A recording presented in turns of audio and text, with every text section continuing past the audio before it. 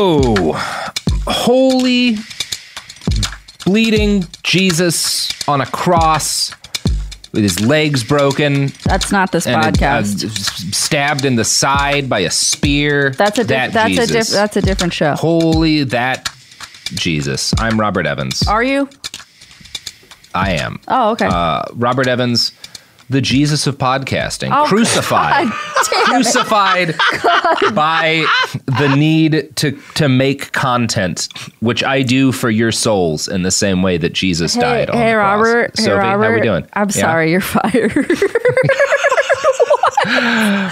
I feel like this is a good direction to go, is blasphemy. I do not. I think it's really going to work out for us, Sophie. People love blasphemy. Everybody's a big fan of blasphemy. That's what made the Beatles so huge, is blasphemy. They were, in fact, bigger than Jesus. Speaking of bigger than Jesus, Bridget Todd, my guest today. I'm good with that intro. Yeah. You know what? I'm going to take it. I'll take that intro. I appreciate it. Yeah, yeah. I mean, fuck him. Bridget, how are you doing? How are you feeling as we go into part 2? I'm feeling good. I was telling Sophie before we hit record, I'm a little bit hungover, but I'm good. Otherwise doing well. That's great. I am hungover from taking a bunch of painkillers last night after laser eye surgery. Fair. Just like Bridget should allowed to be. It was an open bar. Mm-hmm. Oh, shit. Yeah. Oh, man. Open bar. I had a minute since I've had me an open bar. I love an open bar. Grey Goose martinis. Mm-hmm. Oof. Oh, I'll I can't be trusted. Up an open bar. So let's, Bridget, when we last left off, we're talking about that Jones State Park, the overpasses that he built real low. And like kind of the debate about it to this day, and kind of the shitty arguments people make to be like, no, he had to make the bridges too low for buses. It was prettier that way. So yeah, and it's kind of like, as we kind of talk about the degree to which it's fair to blame Moses for making bridges too low. And you can find a ton of, there's like this whole wave in the last couple of years of people being like, actually, Robert Moses did nothing wrong. And like, it's unfair to critique him for that. They all tend to ignore the fact that not only did he like build his bridges super low, but he drafted, because again, he's the legislation guy, right? He's really good at writing laws. One of the things he did was he drafted and passed legislation to forbid the use of buses on parkways. Because again, he wants to cut off where poor people can travel to. And this is like, he considered, this was part of his kind of plan to silo off poor people of color from white people and the places white people went, affluent white people in particular, because he was not just racist, he was classist. And laws like that, kind of like trying to restrict buses on parkways, were something he would do as like an emergency stopgap because he couldn't fuck around with like construction everywhere. But he considered those laws a lot less useful in stopping poor people, and particularly poor people of color, from living around white people than he did physical construction. Again, you can change a law. A law can be changed overnight, as we're all currently dealing with, right? All it takes is a court overturning something or a legislature voting. Infrastructure has a long lifespan, right? This is why, he constructed something like 170 to 180 bridges that were too low for buses. And he saw that kind of thing as much more important. He was quoted often as saying, quote, legislation can also be changed. It's very hard to tear down a bridge once it's up. And Moses found it considerably easier, in fact, to tear down the homes of poor black people, which he did regularly as part of his construction schemes. His justification for this was always the need to create a massive network of urban highways within New York City. The number one thing that he did, the thing that people remember him fondly for, is he made all these bridges and parks. The thing he spent most of his time doing was building urban highways, because again, he hates public transportation. He fucking loves cars. And not only do urban highways lead to congestion, lead to a city in which a lot of people have to have cars that would probably be happier living off of public transportation, what you can do with a highway is you can use it as a wall. Because a highway is a very effective physical barrier, right? You can't like run across a highway, you'll get fucking killed. And so he not only built these highways and kind of tried to wrench away progress in New York from towards public transportation, but and in favor of like everyone having their own fucking car. But he used the highway to wall off poor majority black parts of the city from affluent white ones. And he also made sure that whenever he was constructing a highway, because again, you're adding a highway to a city that's already quite dense, you have to destroy a lot of houses. You have to bulldoze neighborhoods. And it just so happened that all of the neighborhoods he destroyed in order to make his urban highways were majority black. Now, Robert Caro argues that Moses purposefully placed routes in such a way as to demand that it would demand the eviction of large numbers of non-white people living in places he didn't want them to live, particularly neighborhoods that bordered upper-class white neighborhoods.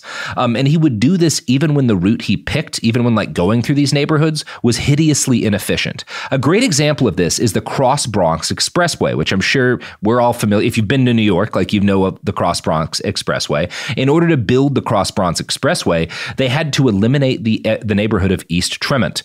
This 1 mile chunk of highway couldn't be constructed without evicting tens of thousands of people, most of whom were black. Under Moses's reign, these people were forced out of their homes 5 years before construction was completed. And the eviction was brutal. People did not want to give up their neighborhood for this road. As Caro writes, quote, now, and this is after people were forced out, sometimes by police with weapons, now East Tremont looked as London might have looked if after the bombs, troops had fought their way through it from house to house. It had the look of a jungle. Now, later in The Power Broker, Caro alleges that, quote, during the 7 years since the end of World War II, there had been evicted from their homes in New York for public works, mainly Robert Moses's public works, some 170,000 persons. He suspects this number is actually quite low. A report published more recently by the New York City Planning Commission describes this process overseen by Moses as an enforced population displacement, unlike any previous population movement in the city's history. You could see this as an act of ethnic cleansing, and it is in a lot of ways. But it's done under the auspices of, well, we're improving the city. This is going to make it better for everybody. We have to add in these roads. We're paying people for their houses, even if they don't want to sell them, and we have to like force them out using police. I'm going to quote now from a write-up by Poverty Justice Solutions that makes it clear just how fucked up the demographics on this were. The evicted population was 40% black or Hispanic at a time when those demographics made up only a little over 10% of the city's overall population, meaning that a large proportion of the evicted tenants faced extreme discrimination in finding new housing, and little arrangement was made by the city to help evicted tenants find new housing. Caro tells us, for 7 years, Moses had been giving the impression that the bulk of the low-income families displaced by his public works had been accommodated in public housing projects. In reality, it was found that the percentage of displaced families placed in public housing was pathetically small. Many tenants were forced to cram into already crowded tenement buildings nearby, exacerbating conditions caused by poverty and allowing exploitative landlords to reap huge profits. In the worst cases, tenants were forced to shelter in their old neighborhoods as they were being torn down, surrounded by the deafening noise of demolitions and often without basic utilities. A member of the Women's City Club investigating the Manhattan Town development on the Upper West Side described people living in a scene that looked like a cross-section of bombed-out Berlin right after World War II. Some of the tenements were still standing, broken windows gaped sightlessly at the sky, basement doors yawning uncovered on the sidewalks, and surrounding them were acres strewn with brick and mortar and rubble where wreckers and bulldozers had been at work. Wow, so that's heartbreaking. I mean, that's heartbreaking. And also, even if those people had gone into like public housing and like housing projects, that's not ideal. And the fact that that wasn't even really what was happening, they were being crowded into tenements and things like that. Like, I can only imagine the lasting legacy that had on those families for generations. I mean, that's so heartbreaking. They're being made refugees in the city they were born in. Absolutely. And it's you can find pictures of this period of time, and they're pretty harrowing. They look like war zone photos. It'll be like, you'll see pictures of like 3 or 4 little black kids sitting on like a pile of like rocks next to like a burnt out shell of a building. And it's usually framed, especially when like it's brought up as like, this is how bad New York was before like the city got poverty under and got crime under control and like all this stuff. And it's like, no.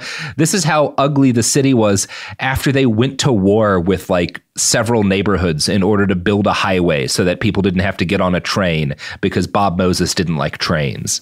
Ugh, like, and then that's why this happens. Yeah. Yes. And then that sentiment, that like false sentiment of like, oh, this is how the city was before they got it under control. That's used to like usher in all manner of really fucked up policies. Like, it's such a fucked up cycle of that's really has criminalizing and targeting poor people and Black people and people of color at the heart of it. And it really breaks my heart. Yeah, it's really fucked up. And when Bob Moses wasn't busy displacing Black New Yorkers, he was deliberately routing roads in such a way as to clog their neighborhoods, like heavily Black neighborhoods, with pollution and traffic. He specifically built the road and highway system of New York as to offload the majority of the traffic and thus the pollution on Black neighborhoods. The Yale Law Journal notes that he placed the Robert F. Kennedy Bridge's exit ramp in Harlem, when a better location would have been the Upper East Side. The only reason to locate it in Harlem was to stop traffic from exiting in wealthy neighborhoods and instead crowd Harlem with traffic headed for the bridge, right? And I'm sure that when asked, he was like, oh, the aesthetics are just better this way. It just looks better this way. It looks better this way. This is going to be like he would. They always have some wonky reason why it's not racism, right? But it just keeps happening this way. When he constructed the Long Island Expressway, it would have cost Moses 4% more to add mass transit in the middle of the highway, right? To like add a mass transit line in the middle of the highway, 4% increase. And we already know Bob Moses is great at getting his budgets increased, right? So when he builds the Long Island Expressway for 4% more, they could add mass transit to the highway. This would have doubled the carrying capacity of the Long Island Railroad. Massive improvement in the ability of New York's public transportation. Moses is presented with this option. And says no. When he was designing the Van Wyck Expressway to the JFK airport, he was asked to reserve space for future mass transit. Basically, like, for an extra $2 million, we can add space into this development so that in the future we can add mass transit and it'll be cheap, right? And the $2 million it would have cost is, again, a piddling sum given the budgets involved in the potential benefit. He says no. And again, he could have done it back in like the 50s for $2 million. Instead, years later, when the city priced adding a rail link, they were quoted $300 million. This is one of the consequences. This is part of what, because of the way he builds the highways and builds the roads and builds the parks in the city, one of the things that it does, because he hates public transit, it's part of why it's so fucking expensive today to make any change to New York City. There's other reasons, right? There's permitting and why. There's a bunch of reasons why. One of them is that Moses specifically puts a bunch of shit in the city that he builds without, even though he has the option, without any, without space for public transit, because he hates it, right? And that's part of why it's so expensive to expand anything in the city. Again, not trying to say that's the whole thing. This is a complicated story, but this is a significant factor in it. And it's still very hard today. It's like a lasting legacy. And it is really wild to me. I know that you've said this a few times, but like, hating public transit while being in charge of public transit and never taking public transit. He's in charge of the parks. Well, yes. But that also means that he gets to be in charge as they're building these roads and these things that like connect, all of this stuff. Like as he's doing these developments, he gets to make decisions about public transit. Again, he's not in charge of technically anything but the parks. This is all the way he's like wielding power because of he's not. None of this is formal, right? None of this is like him issuing executive orders. This is all him sitting down and talking to people, or like using the flex that the Parks Department has, pushing his budgets, like threatening people who are elected with like, well, if this doesn't get done, it's going to look bad. Like that's how he does all of this.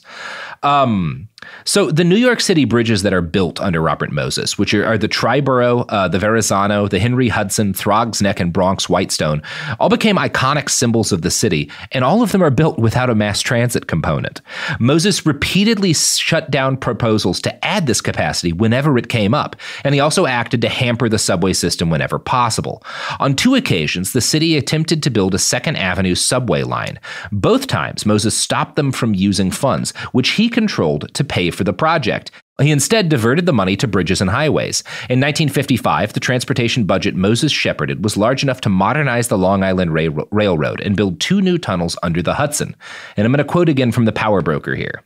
It would have been more than enough to build the long-proposed and desperately needed 2nd Avenue subway, and to build a tunnel across the East River through which a branch of the 2nd Avenue line would extend out to Queens to provide adequate subway service there, and to build extensions of the existing subway lines to Queens to provide service for the hundreds of thousands of residents of eastern Queens who were miles away from the nearest subway, and to extend the Nostrand Avenue subway in Brooklyn 3 miles along Flatbush Avenue to a new modern terminal that would serve the growing Mill Basin area that possessed no rapid transit at all, and to construct a new plaza and grade elimination project at DeKalb Avenue that would eliminate switching delays, which caused the most severe bottleneck in train service between Brooklyn and Manhattan.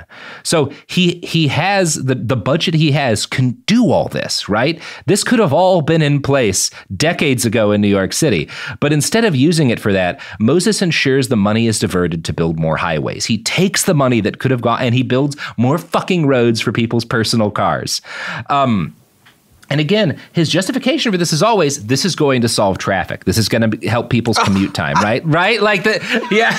What a joke! It never does, right? Raise your hand listening at home if you've been in a city that expanded a highway and if it actually helped with your commute. It never does. Like, they always say that, and it never does. And the traffic in New York, as you said earlier, as you opened the show with, it is a nightmare to this day. Yeah, it never quite seems to work. Because again, cars are actually a hideously inefficient way of getting large numbers of people around a dense urban area.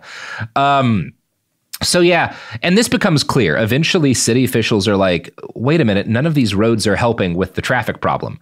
In fact, the more roads that he builds, the worse traffic gets and also the more cars are just in the city that need parking that are like, and so parking is now more expensive and the streets are even more crowded. And yeah, people do start as like this becomes clear in the 50s and stuff, pushing for him to add more public transit. But Moses, for 40 years, fights it every chance he gets, right? He doesn't always get his way, but he always fights. Whenever it like crosses his purview, he fights to limit the expansion of public transit because like, fuck people, you know? I have a driver, people. Right? I don't want to get on. I'm not going to get on a subway. No, I mean, the whole justification really is fuck people. He probably has no sense of like the ways that expanding public transit would actually improve cities and improve livability. He can't because, again, he doesn't drive.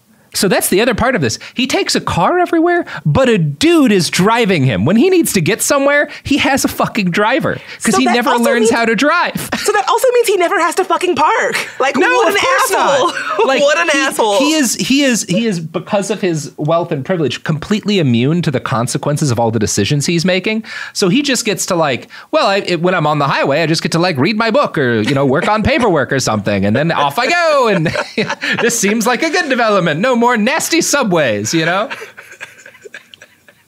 He sucks pretty bad. Bridget. But you know who doesn't suck pretty bad? You know who sucks good?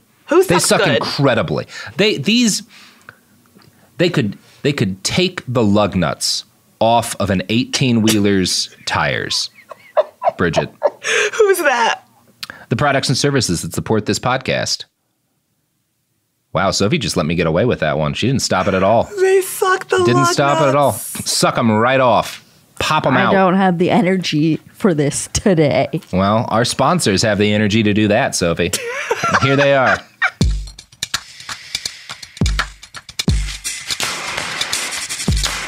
Oh, we're back. And we're talking about the mouth game of our sponsors, which is solid. Anyway, Sophie's still fine with us. Wow. She just muted herself. Incredible. Just great. Wow. What a professional podcast. Unbelievable. Can't believe you're allowing this. She gave me the thumbs up. That means we're good to go. Okay, so obviously, Bridget, Moses's new defenders cannot deny his staggering racism or the degree to which his policies contributed to a smog-choked city based around the least efficient form of transit conceivable. But they will argue, while he was not perfect, he did a lot of good things too. And people don't note all of the good things he did for black people, right? He did a lot of nice stuff for black people. So really, like, how could he be that racist if he did nice things for black people? Helping us out. What'd he do? Here's Bloomberg to tell you what he did. Oh, wow, okay. But Moses was complex. He gave Harlem a glorious pool and play center, now Jackie Robinson Park, one of the best public works of the New Deal era anywhere in the United States. A crowd of 25,000 attended the opening ceremony in August 1936, the 369th Regiment playing When the Music Goes Round and Round, before Parks Commissioner Moses was introduced to great applause by Bill Bojangles Robinson.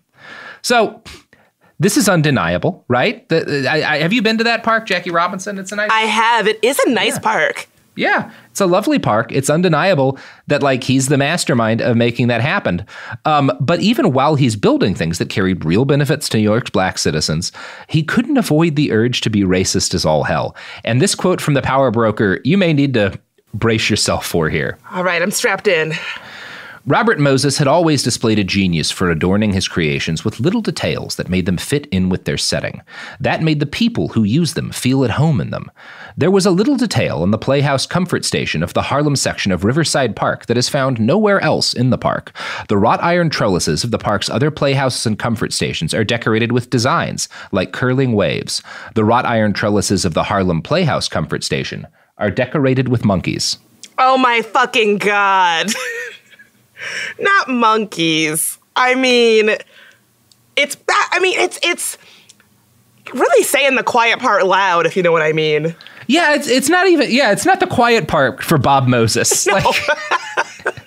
Well, and it says a lot about New York City government culture too. That like there has to have been like a meeting where they're like, how should we and what do you want on these playground trellises in the Harlem side of the park? Should we just add like the more of those wave designs? And he's like, no. Let's put some monkeys in there. Yeah. And everyone's just like, oh yeah, okay. Like, go right along with it. They definitely had to have a meeting where this was decided and everybody agreed it was a good idea. Yeah. Somebody must have signed off on it. All of that. Yeah. Now, that Bloomberg quote, because again, it's very funny to me, as opposed to just saying that, like, look, his like, anytime you talk about like a powerful white dude whose like legacy was for a long time beloved, but also was super fucked up, you have to call it complex, which is, I guess, true because he had a lot of power that he exercised in a variety of ways, and that is complicated. His racism isn't complicated. The fact that he also made some playgrounds for black people does not make it complicated that he did all of this that he bulldozed neighborhoods and made people refugees, right? It doesn't make, it's like saying, hey, there was a complicated figure, right? He made some mistakes in Eastern Europe, but the Volkswagen's a pretty good car, right? That's a complex legacy, you know? Like, you wouldn't say that. Well, some people would say that. And Bloomberg fails to note, and they're talking about his complicated legacy, that while Moses made 255 playgrounds in New York City during the 1930s, you want to guess how many were put in Harlem? Oh, how many? 1. That's one more than I thought you were going to say. He gave them a park. What more do you want?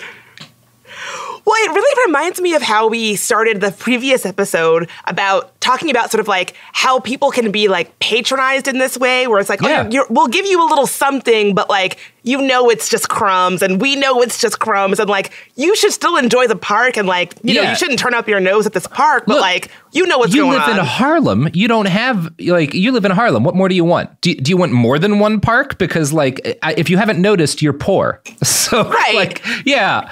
And we need that space to shotgun traffic into your neighborhood so the rich people don't have to see it. Yeah. And smog and like keep you out. And this, by the way, like obviously there's other black majority neighborhoods in New York, such as Stuyvesant Heights and South Jamaica in this period. And in both of those neighborhoods together, he built a combined 1 park in the 1930s.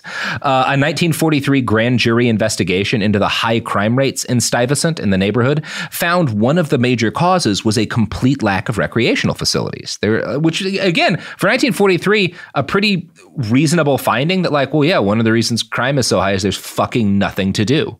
Like our neighborhood is a parking lot. There's no parks. There's nowhere for people to like go be. So like kids get up to fucking shit. Now, a stark example of how differently Moses valued projects meant for white and black people can be seen in the fact that he spent $8 million per mile on parks in the western Manhattan waterfront. These parks butted up against an almost all-white neighborhood. Meanwhile, the 4.7-mile stretch of the park that butted up against Harlem cost $1.7 million per mile. So you've got this big, long park, the western Manhattan waterfront park, which is a huge park, $8 million per mile in the parts of the park that are next door to white neighborhoods, 1.7 million per mile in the parts that touch Harlem, right? Like, it's just very blatant when you actually look at the numbers. Not a subtle man. Yeah, these disparities are very stark. And again, the fact that there are still people today who would look at his legacy and be like, oh, well, it's unfair to judge him by these standards, or it's very complex. It's like, no, it's not. It's not very complex. Well, and they make it part of, like, it is within their interest to make it seem complex. And part of how they do that, and this isn't just with Bob Moses, this is like what that kind of person does with everything, is they'll zero in on some incredibly specific niche detail. And so they'll start arguing like, well, what about this specific bridge? Because this bridge, if you actually look at it, they say it's this height, but really it would have been this height at this point. And like, if this bridge is that size, and like, number one, they're ignoring a lot of other bridges, but also by kind of zeroing in on this one thing that they can claim was not wholly accurate about his legacy, they focus the discussion about this single, rather than like the broad picture of how fucking racist the development that he engaged in was, and its broad-ranging consequences. And they're always going to have, with anything like this, one or two things they can redirect around. Like, so they built the best park in the city, and it's in a black neighborhood. And it's like, yeah, well, how many other parks did he build in black neighborhoods, right? Like, none. How much did he spend on them compared to the white neighborhoods, right? Right. Like, but they don't want to have, like, again, this is how you kind of redirect the topic of discussion and anger away from things people should be angry about and things that like have negatively impacted their lives, and just try to be like, well, he was complicated, and we're not denying that there were problems with the man, but boy, look at how nice this one park was, and look at how pretty these bridges are. And it's like, well, why don't those bridges have transit access, or why did it cost an extra $250 million to put it in? And anyway, Robert Moses operated with almost unchecked power until the late 1950s, when resistance to his policies finally started to build. And I'm going to quote now from The Culture Trip. Often intransigent and prone to belligerence, Moses grew complacent. A series of flubs, such as a public tussle with the Shakespeare in the Park initiative, exposed him to criticism. More broadly, his rip-it-up-and-start-it-again approach to urbanism had begun to come under attack. His plan for a Lower Manhattan expressway, which would see neighborhoods such as Greenwich Village and Soho leveled, became a crisis point. Activists, including the journalist Jane Jacobs, who Moses never met but has come to be seen as his most eloquent nemesis, argued for a mixed-use, street-scaled, community-conscious city, rather than one driven from above by the all-powerful planners. He was finally stripped of most of his offices in 1962, when State Governor Nelson Rockefeller accepted a resignation that Moses had intended as a feint. By this time, he had become so despised that the destruction of Pennsylvania Station, which he had no hand in, were pinned on his ideology. So he does, like, the tide of public opinion turns against him, but it's because he, like, fucks with Shakespeare in the Park and tries to build an expressway that would have destroyed Soho and Greenwich Village. Like, it's because he goes kind of mad with power, and people are like, well, number one, the folks that you're attempting to fuck over with your policies has changed. You're exerting power against the folks you're exerting power against are like wealthier than they used to be and whiter than they used to be. So that's going to be a problem for you. But yeah, it takes 40 years of basically having total power over like construction in the city of New York for any of that to happen. Yeah, and it's so funny to me that you say that he was, even though he wasn't involved in Penn Station, it's like his ideology is sort of what shaped it. I don't know if y'all have been to Penn Station lately, but there is not a fucking single place to just sit the fuck down for 1 second. Not. Of course not. It is like, I have never seen anything like it. And it's like, even though he wasn't involved in that redesign, but there's no place to sit. So he shaped, and we're about to talk about this nationally, the attitudes towards how you use architecture and how you use the layout of a city to stop things like people sitting where you don't want them, right? Like the wrong people sitting where you don't want them to sit, you know? Exactly. And it's so fucked up because, like, even if you're saying, like, oh, we don't want unhoused people to be sitting here, blah, blah, blah, that's fucked up. But even if that's what you're going for, it makes the experience worse for everyone, yes. Right? Like, everyone loses. Well, everyone but Bob Moses. I mean, he eventually lost, but, you know, and he does. One of the things that's nice is, he kind of ends his career in disgrace. Like he does a power play with Nelson Rockefeller and is like, well, I'm going to resign if you don't do this. And Rockefeller's like, okay. So he doesn't get to destroy Soho or Greenwich Village, which, depending on your opinions of those neighborhoods, could either be seen as a good or a bad thing.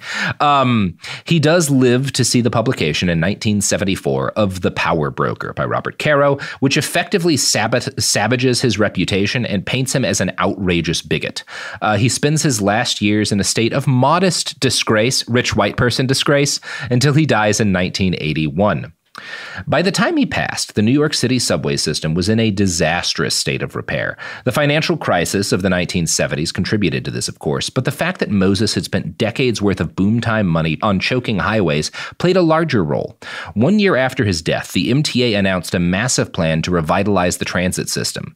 It has remained in a state of deferred maintenance ever since. Right? Like, this is, I mean, you know, right? If you've been to New York, you know, it's like always under, right? Yeah. I love the New York City subway system, but it is in a state of disrepair, and it has been for a really long time. And it's like, I guess we're talking about infrastructure from so long ago that it's just never really been updated or modernized. No, and part of why is because Bob Moses made it a lot harder to do it. And I'm going to quote from a write-up by Curbed to kind of make that point. As Raskin says, we're still playing catch-up from the MTA program initiated in the 1980s, and the current stakes are much higher as ridership levels recently hit the highest numbers since 1948. Just this week, the MTA began the slow process of addressing those issues. Chairman Joe LaHoda revealed an $836 million 30-point action plan to address the key drivers that account for subway delays and system failures.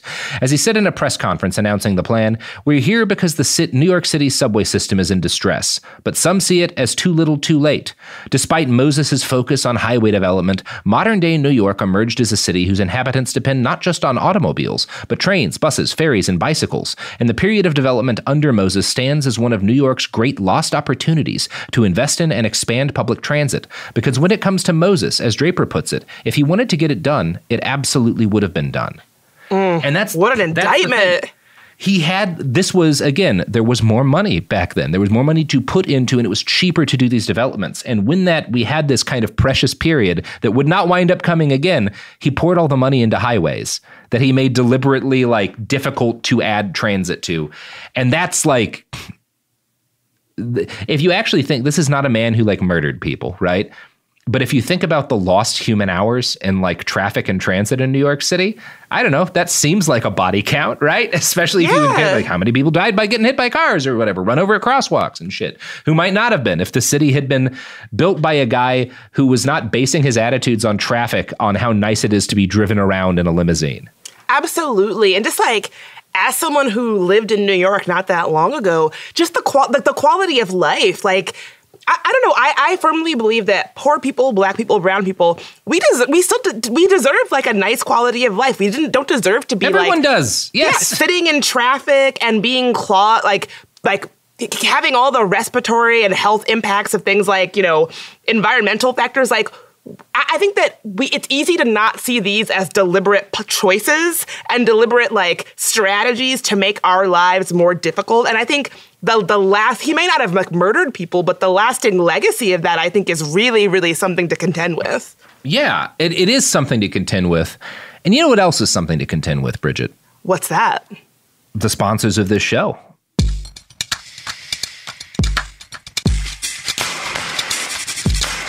We're back. Talking about the legacy of Robert Moses. And probably, you know, we've just talked about his influence on the subway, which is extremely negative, and a number of fucked up things he did in New York, and how people are still grappling with the consequences of that to this day. Perhaps the greater long-term consequence of Robert Moses, though, is the concept of exclusionary architecture. Well, again, he's not the first guy to do this. He was its most successful, influential, long-standing practitioner, and his work provided models for cities around the United States. In Detroit, in 1940, a private developer constructed an 8-mile-long, 6-foot-high wall to separate an existing black neighborhood from a new white one in development. You may recognize this from the Eminem documentary, 8 Mile. Now, this was not done just because the constructing company was racist. This was done because the Federal Housing Administration at the time refused to finance new developments unless neighborhoods were segregated. The wall still exists today, and Detroit is still the most segregated metropolitan area in the country. Another divider is a 10-foot-high, 1,500-foot-long fence that separated the mostly white development of Hamden, Connecticut from the majority black housing projects of New Haven.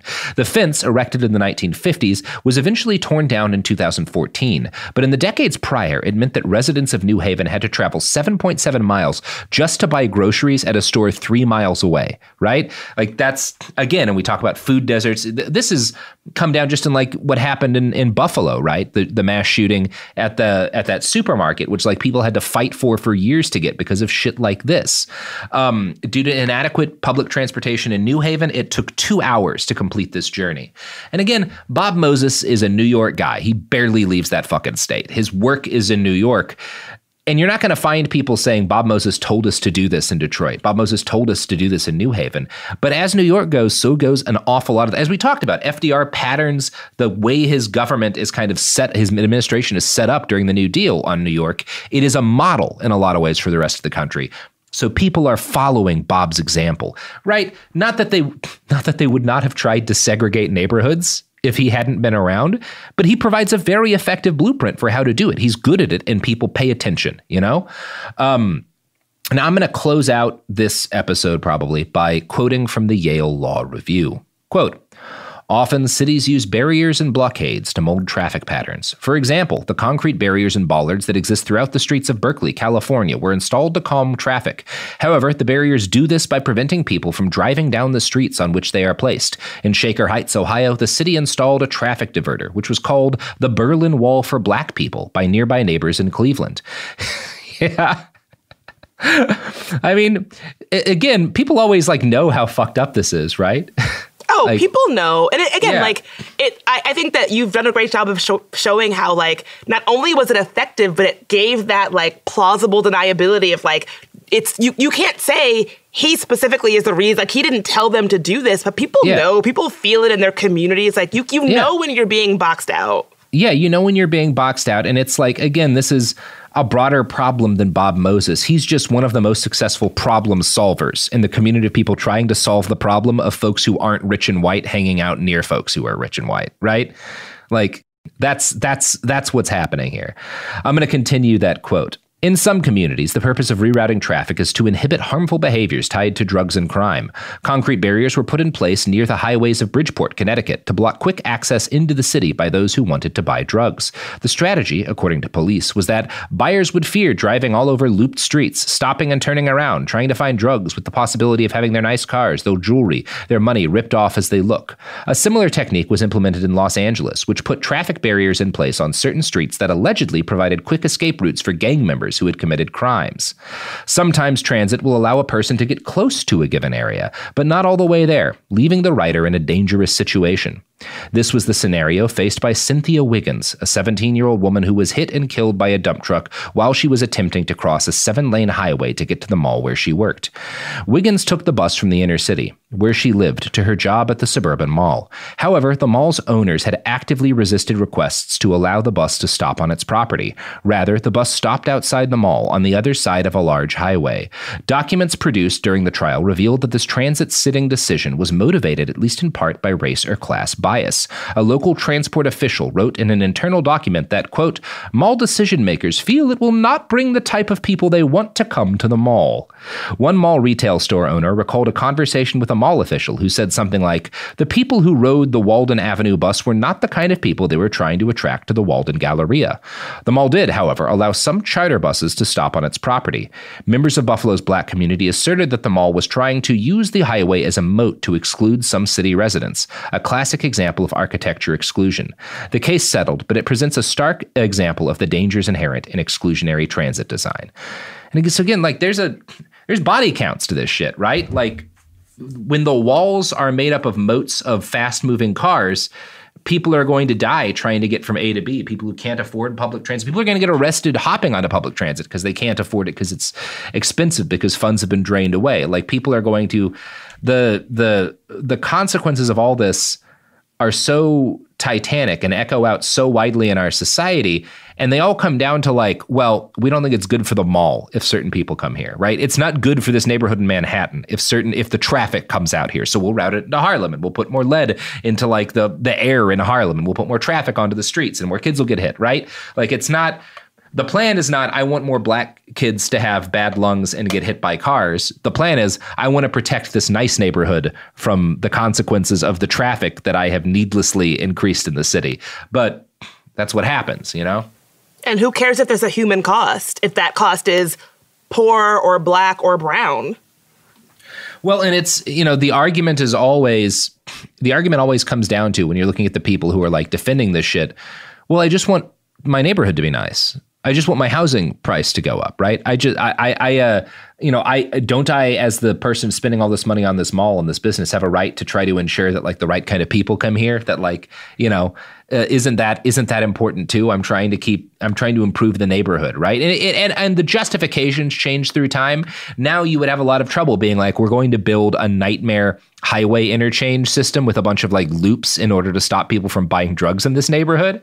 But instead it's like, well, we need to carry out this project to like make it more difficult for homeless people to like sleep under this overpass, or we need to carry out this project like we want to put a park here, or we want to keep this space green and open, so we can't allow new construction. It would ruin the look of the neighborhood if we allowed higher density housing developments to live here, right? Don't people deserve to have like their property values stay high and whatnot? Like it's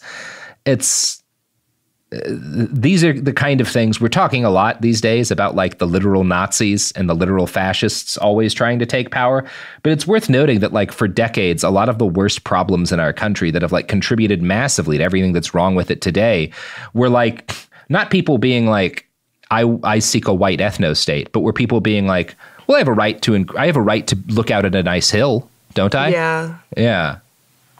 And I think like what you described it as sort of soft power. I think that it's almost kind of more dangerous that we associate it with like, well, like it's on its face. That's so relatable. It's like, of course you want green spaces and pretty places and blah, blah, blah. Like that really allows for people to do a lot of like pretty terrible stuff that has a human cost without really having to take ownership of how bad some of that stuff is.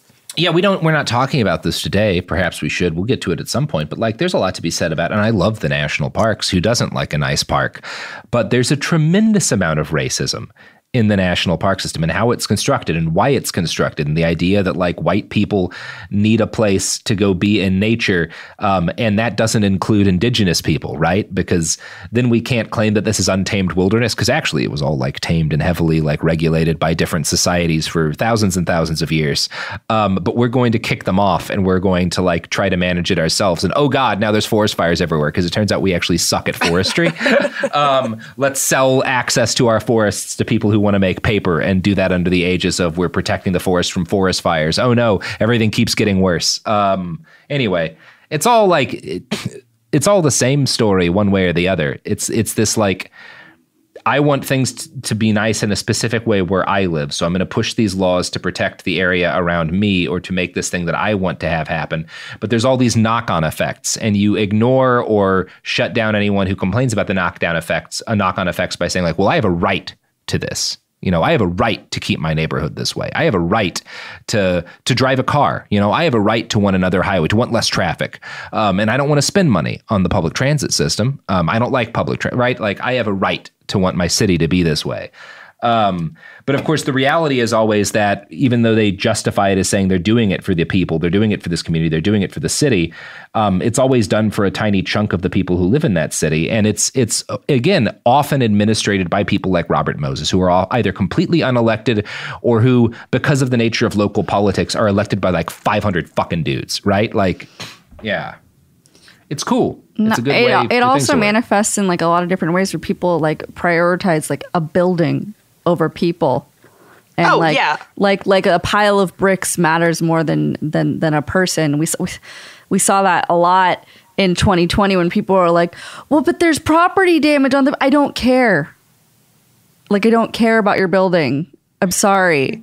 It doesn't have. It's not a person. It's very insane. Like I've gotten caught up in a degree of this myself, where it's like I don't like I don't like living in like, I don't like condos. I don't like the way they look. And it had to be pointed out to me by like a friend. And again, I had like an argument over this, and they pointed out like, no, they actually like, they do like, while there are stupid luxury developments that are dumb, the higher density housing lowers housing prices, lowers rent prices. Like it makes areas more affordable, and people who cannot afford a house are not going to afford a house under the current system. But if you allow this thing to be subdivided in such a way, they can't afford to actually own and thus not be like fucking renting a place and subject to all of the fucked up shit about the rental market, or get moved to have to like live in a fucking trailer park, which are really problematic in a lot of exploitative ways. And like, as a general rule, I believe in keeping as much of the world as possible free of development, but we're going to have cities, and cities should be high density and geared towards being livable as high density things, because that's what makes sense environmentally, and it's what makes them more humane, right? Absolutely. Yeah. Yeah. Anyway, Robert Moses. Just people need to care more about people. And less about piles of bricks. And less about piles of bricks. And, yeah, I don't know. Build more public transit, burn down the carry out a series of terrorist attacks on the are we not? No. Should we not urge a series of terrorist attacks? Probably. Is that a federal crime, Sophie? Probably. Okay, well, let's bleep all of that out and add in me doing a plug for because loves our nation's highway system and interstate system, because it's the most efficient way to kidnap children, right? When they try to head into the bathroom at a racetrack or something, bam, and then they're off to the island in Indonesia where we hunt them for sport. That's the promise, Sophie. No children are safe. Bridget, do you have any pluggables for us? I sure do. Thank you so much for having me. You can hear me on my podcast, There Are No Girls on the Internet. You can follow me on Twitter at Bridget Marie, or on Instagram at Bridget Marie in DC. Well, lovely. Thank you, Bridget. Thanks for talking fucking parks policy and shit. No, this was more fun than like people being, taken out back and shot. It's not cheery, but it wasn't as dark as I thought it was going to be. Yeah, you got to understand guys like this, because they exercise just as much an influence on like why things are bad. But they're just like guys in suits who are building stuff in ways that's like secretly really shitty. And it's just much, it's a kind of evil I guess we don't get into enough. Like it's that kind of, it's more subtle than like Mitch McConnell evil, which I think is the kind of political evil we're used to. But it has just as much of an impact. And so, if you want to read 1,300 pages about Robert Moses, check out The Power Broker. Otherwise, just like drive around in New York City and you'll be the proper amount of angry. I'm walking here. Yeah, exactly. All right. Behind the Bastards is a production of Cool Zone Media. For more from Cool Zone Media, visit our website, coolzonemedia.com, or check us out on the iHeartRadio app, Apple Podcasts, or wherever you get your podcasts.